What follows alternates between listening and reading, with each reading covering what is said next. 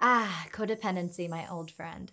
Now, codependency is different than dependency. We are dependent on people in our relationships to some degree, but interdependent relationships tend to work best for everyone involved, where you can depend on each other and support one another without necessarily drawing your worth and value from self-sacrifice. Codependency characterizes imbalanced relationships, where one person enables another person's destructive tendencies. When you consistently elevate the needs of others above your own, surprise, you're probably codependent.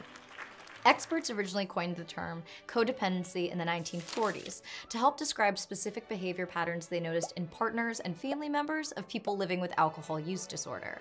By its original definition, codependent described people who enabled alcohol use by making excuses, hiding the usage, and protecting the person from any fallout or consequences of their actions. Now, in more modern times, codependency is more nuanced and complex and applies to many situations beyond substance abuse. Contemporary codependency is more often associated with enmeshed relationships, where one person loses their sense of independence and thinks that they need someone else. So according to research from 2018, patterns of codependent behavior generally involve four main themes: self-sacrifice, a tendency to focus on others, a need for control, and difficulty recognizing and expressing emotions.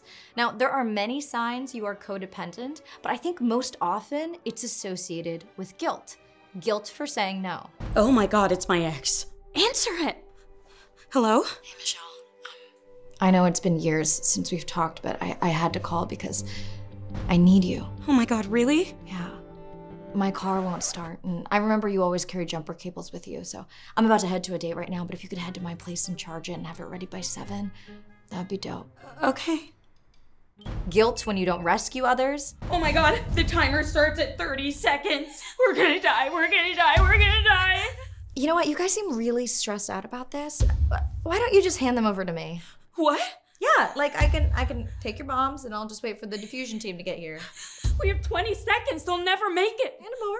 Yep, just fasten them to my body. Great, great. Why don't you guys head out? Guilt for putting yourself first. I can't believe I'm next. Meeting the big woman. Hey, I'm sorry, excuse me? I was next in line.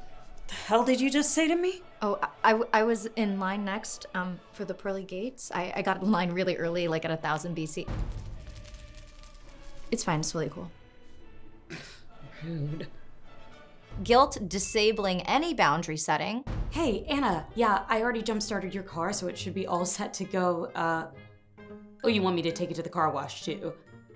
Oh, actually, I've got a chemotherapy appointment, so Oh, double espresso with oat milk and a shot of foam. Okay, you got it, I'll be there.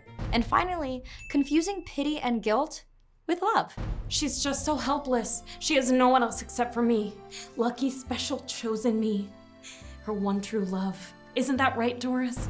Treating codependency means extracting yourself from the all too comfortable role of caretaker and doormat. Healthy interdependent relationships include setting boundaries, honoring your own needs, and deriving your self-worth not by how you need to feel needed, but by supporting others and being supported in balanced relationships. Because relationships are not 50-50, they're 100-100. And despite what your codependent tendencies are telling you, being a whole person responsible for yourself is the best way to honor someone else. I'm Akana. Thank you to the patrons for supporting today's video, and thank you to my codependent partner, Daddy Squarespace, for sponsoring today's episode. Now, Daddy Squarespace has an all-in-one platform to build a beautiful online presence and run your business, complete with codependent tools and analytics to have your website or online store be the less boundaried it can be. Does that make sense? No, but Daddy Squarespace makes it make sense. For all of you who love to create audio content, you can use audio blocks, which allows you to embed audio on your site and tag the audio for iTunes when your audio block is placed into a blog. Plus, you can have multiple codependent people receive selective access to your site's website manager and emotional health. And don't worry, you own all of the content that you put on the Daddy Squarespace platform. And he offers one-click Daddy portability. Head to squarespace.com for a free trial, and whenever you're ready to launch, go to squarespace.com/Anna to save 10% off your first purchase of a website or domain. Daddy Squarespace.